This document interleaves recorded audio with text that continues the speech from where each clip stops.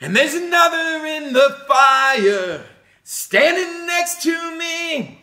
And there's another in the fire holding back the... Oh, isn't that such a good song? Man, two things about that. Number one, that's why I don't lead worship and I sing out loud only in large crowds. But number two, phenomenal lyrics that we are basing this week and next week our daily dose on, realizing you're not alone. There's another in the fire. So we're going to take a little bit of a worship tone today and tomorrow. Today, teaching. Tomorrow, listening. I'll set that up tomorrow. For today, we're going to look at probably my favorite Psalms in the entire Bible, and maybe my favorite passage. I don't know if you can see this at home. Can you see this at home? Can you see how much writing is on that page? Can you see how many times I've been here, wrote, scribbled, circled, highlight, underline? See, I practice what I preach. This psalm is written by a guy named Asaph. Might not mean a lot to you, but he's the chief worship leader over all of Israel at this time. Think of that. God's people, God's nation, Jerusalem, the temple. He is the Andy Na. That's the name of our chief worship leader. He is the chief worship leader over all of Israel.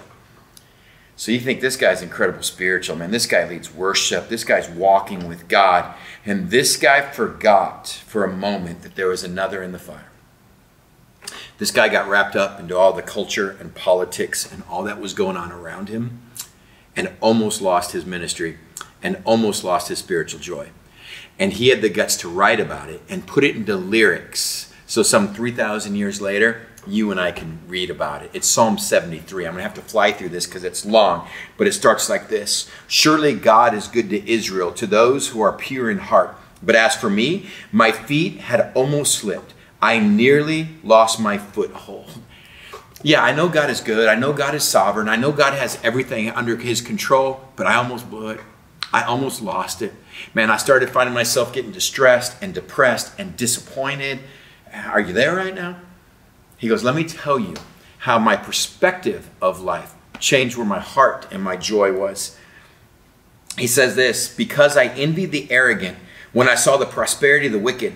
They have no struggles. Their bodies are healthy. They're strong. They're free from all the burdens common to man. They are not plagued by human ills. Therefore, pride is their necklace. They clothe themselves with violence. From their callous hearts comes iniquity. Evil conceits of their minds knows no limit. They scoff and speak with malice. In their arrogance, they threaten oppression. Their mouths lay claim to heaven. Their tongues take possession of the earth. Therefore, their people now turn to them, and they drink up waters in abundance. And then they say, well, how can God know? Does the Most High have knowledge? This is what the wicked are like, always carefree, and they're increasing in wealth. Do you hear the rant building up? He goes, let me tell you how I started to lose my soul, my spiritual joy, my walk with God. I started looking at them. I started looking at the world around me. How are they getting away with this? Why are they the ones that people are listening to? Why is that where wealth is going? How in the world are they living like that? 17 times, all you have to do is follow the pronoun. 17 times he says, they, their, they, their, they, their, they, their, them, they, them. 17 pronouns. The first step to losing your foothold on realizing the God that's with you, start focusing on others. Start focusing on the political situation. Start focusing on what's going on with them and they and their. Consume yourself with nothing but CNN and Fox and social media. And I promise you, the more you digest that, the more your level of spiritual joy and contentment is going to start becoming depleted. This is from the chief worship leader saying, let me tell you how I almost lost my ministry. How I finished the song and walked off stage and realized I'm not in a good place right now.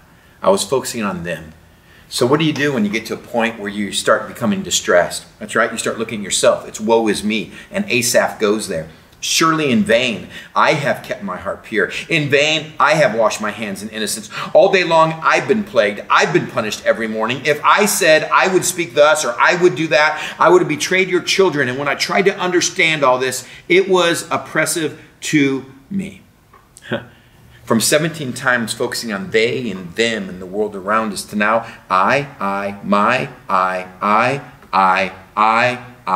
my, me. Circle, highlight, underline the pronouns of Psalm 73.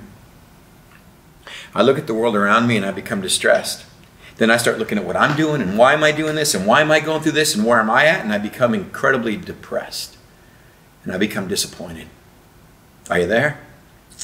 I hate to leave you on that note. But we're out of time for today. And tomorrow I'm going to walk you through how to make sure you go from there to here. You see, Asaph will end up in a great place. He knew there was another in the fire. He forgot how to focus and walk with the God that was with him in the fire. He just focused on the flames and where he was in the flames. And if that's where you are in culture today, I promise you're one of two things. You're distressed or you're depressed. See, disappointment's going to come in when you focus on them or me. Tomorrow the answer, it's a cliffhanger. You got to tune in.